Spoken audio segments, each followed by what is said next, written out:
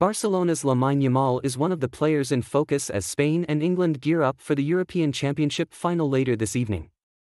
Aged just 17, Yamal has been one of Spain's top performers in Euro 2024, racking up 1 goal and 3 assists. During the course of Spain's road to the final, Yamal has already broken several records, including becoming the youngest player to score in a major international competition, a record that was held by the legendary Pelé since 1958. As Spain brace themselves for the Euro 2024 final against England this evening, it appears Lamine Yamal is eyeing yet another record. Indeed, should he feature for La Roja in the final at the Olympia Stadium, which he is certain to do, the Barcelona wonder kid would become the youngest player to play in a Euros final.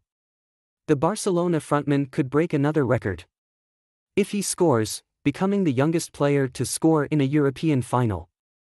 A goal in the final would indeed be an ideal way to cap off the Euro 2024 campaign for Yamal, who is set to receive a hero's welcome to Barcelona this summer.